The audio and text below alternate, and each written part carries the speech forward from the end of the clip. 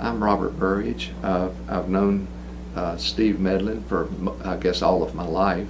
I ran Cabarrus Creamery for 40-some years in Concord, and so we've been community neighbors as well as the Piedmont Leasing Association, where we work together with rental properties.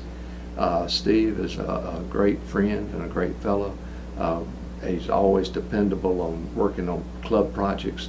He's always been interested in Concord and the community and the people, doing the right thing for and by the people.